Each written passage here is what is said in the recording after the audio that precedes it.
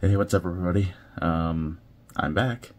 I know it's been a long time since I put out a video, and there's a few reasons for that. Primarily is I just haven't had the time. I got a new job that has been great. It's been going very well. I mean, it's been almost 3 years now, but it just slowly started making it harder for me to find the time to skate enough to film these videos. And on top of that, my old laptop was just very slowly dying, which made editing these videos even more difficult. All that to say, I have a brand new computer that I'm now streaming on. I'll get to that in a bit, but yeah, hopefully I'm going to be trying to get videos out at least a bit more frequently. I don't know how often, but you know, anytime I have the footage and I have the inclination. So let's not stand on ceremony here. The point of this video is I just got a chance to go to Montreal for a little under a week. Deanna was there for work, and I got a chance to tag along. And whenever I had some free time and she was busy doing, you know, post-work stuff, I found the time to go skate. So I got a chance to check out Vans Park in Montreal at the Olympic Stadium, and Spin Skatepark in Montreal.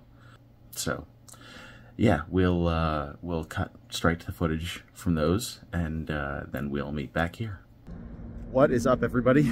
I'm back after a very long hiatus, but I'm in Montreal for the week. Deanna had to come here for work. I was able to work remote, and so today on my lunch break, because we have one kind of nice day, I'm checking this place out.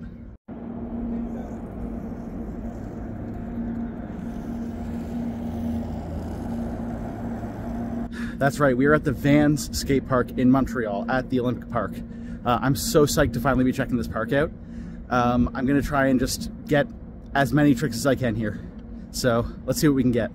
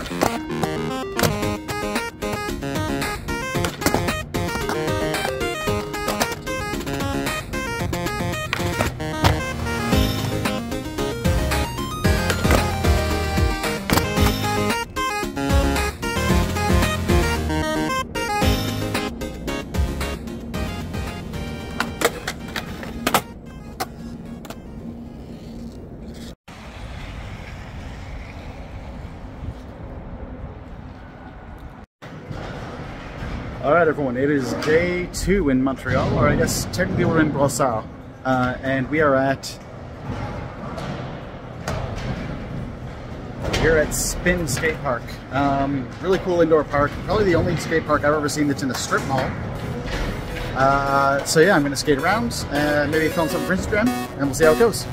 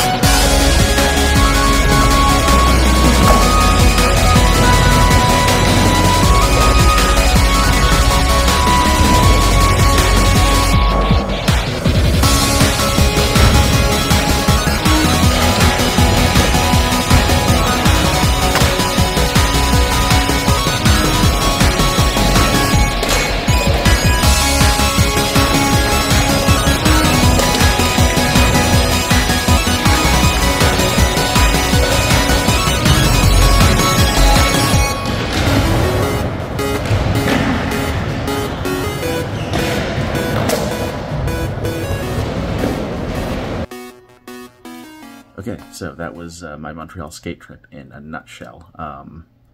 Before anyone asks, yes, I did see the Big O. I did skate the Big O.